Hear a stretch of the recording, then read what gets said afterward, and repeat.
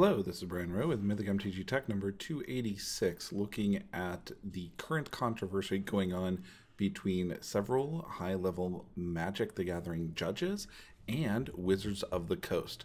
I wish with a title like this that I was talking about the new dual deck that I would love to see, Wizards versus Judges, featuring Snapcaster Mage and Grand Arbiter in new promos, but unfortunately I'm talking about a rather controversial lawsuit that has been brought forward against Wizards of the Coast. Wizards of the Coast has responded to this lawsuit with a public statement that is missing pretty much all details. This is the first I had heard of the lawsuit, was on April 20th, and I needed to do a lot of digging around to actually find the lawsuit and figure out what was going on. Wizards of the Coast, especially for people who are not that familiar with Magic the Gathering, has a judges program. They provide official resources for judges, they certify judges, they have a judge center, and they can basically say who can and cannot be a judge.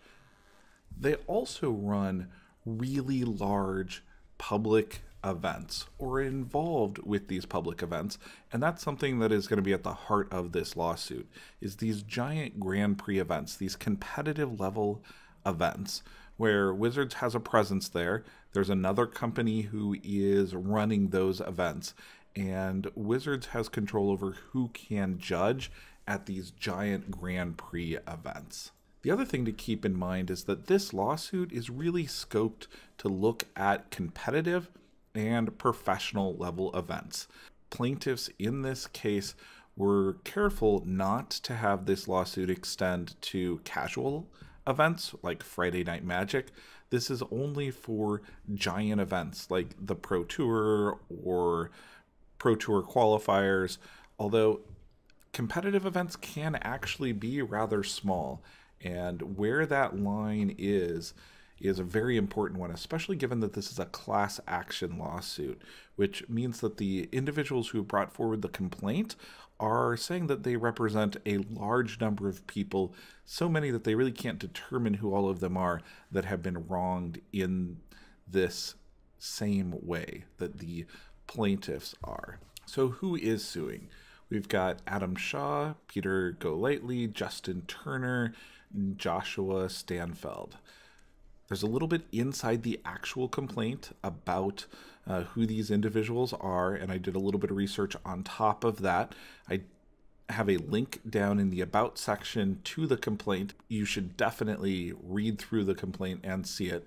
But two of the more notable people in this lawsuit are Adam Shaw, who's been a longtime Magic player and a judge, and Justin Turner, who has not only been a high-level judge, but a regional coordinator, and a regional coordinator that was involved with the leak scandal that happened a few months ago, where Wizards decided to ban a bunch of individuals who were members of a Facebook group where some leaked cards appeared. It was this very shotgun-style approach to dealing with leaks, and I think that may be part of the catalyst behind this lawsuit, because if you're a regional coordinator and you're putting on GP-style events, having your ability to judge the game revoked basically means that you're fired at that point. You're thrown out of your ability to get compensation for something that you're being paid for at those high-level events. Why did this lawsuit come about?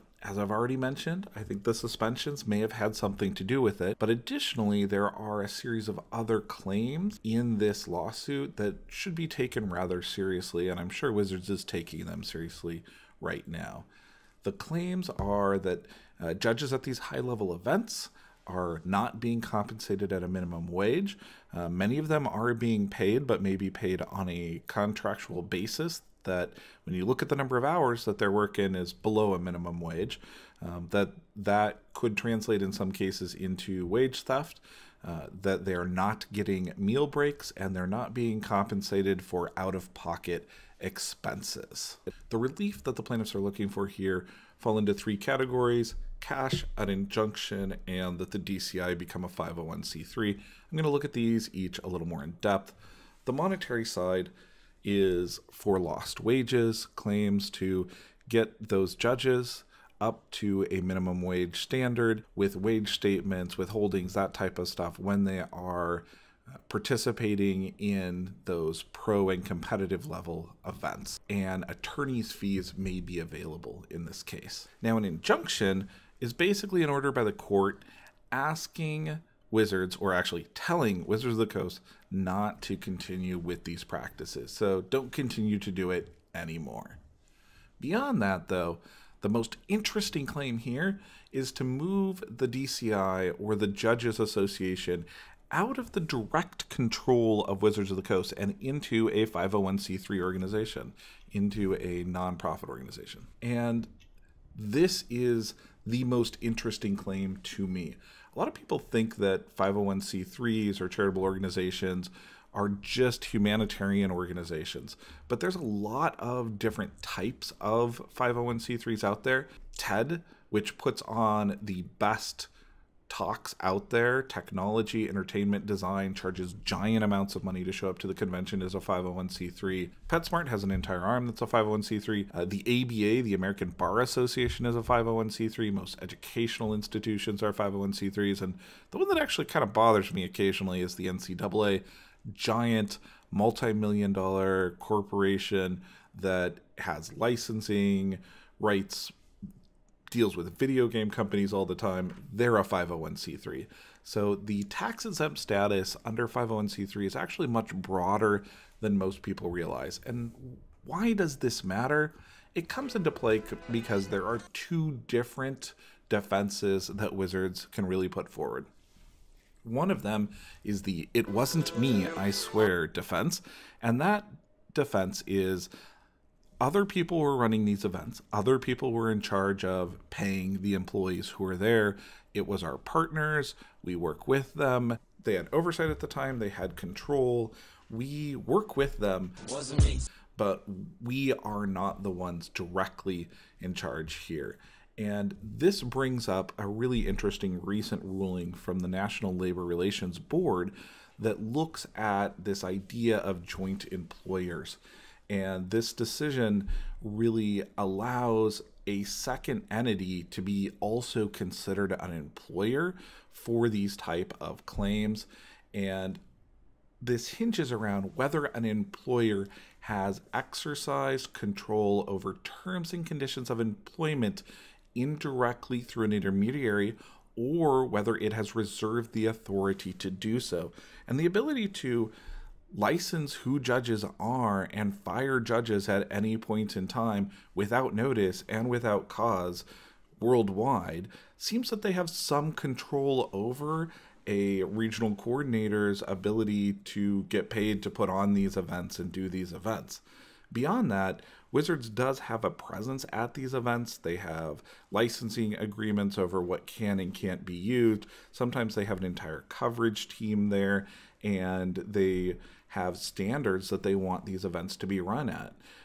Where the line is between these companies that are putting on the events acting solely as independent entities or as agents or even partners of Wizards of the Coast is a very difficult line to determine, given how integrated Wizards of the Coast is with the Pro Tour events.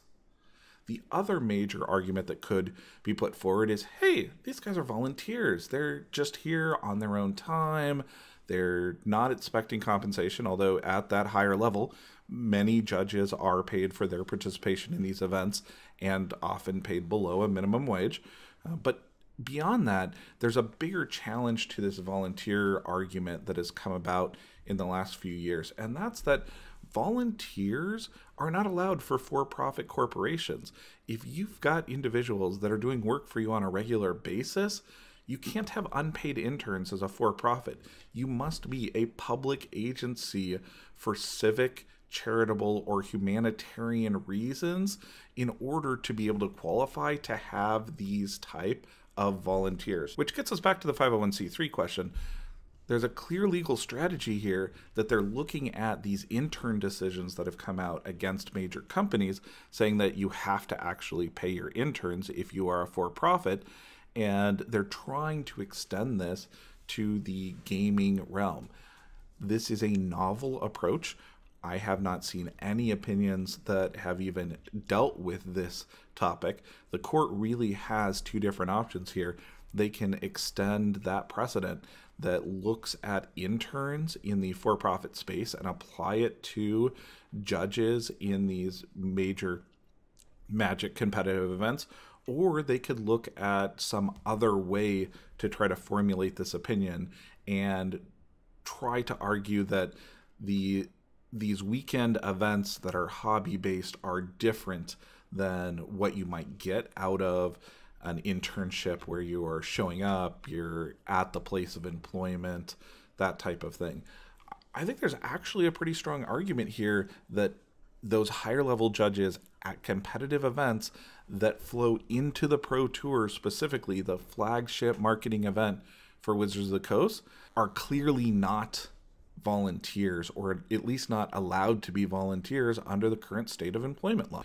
What do I think the outcome of this is going to be? Now, this is a class action lawsuit, so if the class is really fully certified and there is a settlement, anybody else who could be a member of that class could actually get something out of that settlement. So this may be a little bit different. There may be a settlement that allows a lot of different judges nationally that have a claim and may be able to get some small amount of wages from this lawsuit. Wizards could decide to take this all the way through to a jury trial. I don't think that would be in Wizards' interest. I think an agreement to spin the DCI off is a separate entity and then stack the board of directors to that entity with individuals who are committed to making Magic one of the best esports out there would be very, very good. There can be cooperation between a corporation and a 501c3. There can be funding that moves from that corporation to that 501c3. I also think that having a little more of a charitable focus on the DCI would be a good thing. Gaming overall has the power to enable and empower individuals in many different ways, and the DCI could be doing more on the community outreach aspect portion that, frankly, becoming a 501c3 would make them more aware of than just running these high-level competitive events that feed into the Pro Tour. We've got a kind of myopic view of Magic that has recently been changing to include more casual play, and it would be nice to see it include community outreach and service as part of that future direction for Magic. So I have high hopes that this lawsuit brings about a change in the way that Wizards of the Coast views those events, and it takes an opportunity to really look at this huge group of people who are actually volunteering huge amounts of time unpaid to a corporation and figures out a way to use them in a more charitable way that could give back to our community more broadly. For another perspective on this lawsuit, I definitely recommend checking out Jeremy Byland's article, which I will have a link to in the About section. He does not really have a background in Magic, but talks about these employment law issues in plain English really, really well. A little bit unhappy that it is on a site where you've got to have an account to click on any of the links or see the lawsuits. So I've got the pleading also posted down there in a Google Doc. Additionally, I just wanted to say a personal thank you to Gregory Hitzel, an employment lawyer here in Washington State that consulted with me a lot over this video. I am an intellectual property, copyright, trademark lawyer. This is not my area of practice. I spent a lot of time reading and looking at precedences, and smart intellectual people can definitely disagree on how this case is going to turn out and what the claims and responses will actually be by the end of the day. And Gregory was willing to walk through that stuff with me. I greatly appreciate it.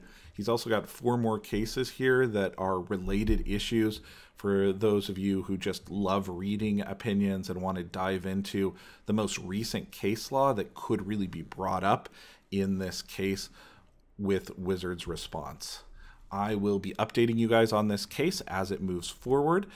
For the latest in Magic the Gathering news and some occasional weighing of the scales of justice when law intersects with Magic, subscribe to the channel. Thank you to everybody who's out there supporting the channel on Patreon. I've got pack openings coming up on 5/18. I have some big announcements coming for the channel also in the next few days. We just hit 12,000 subscribers today.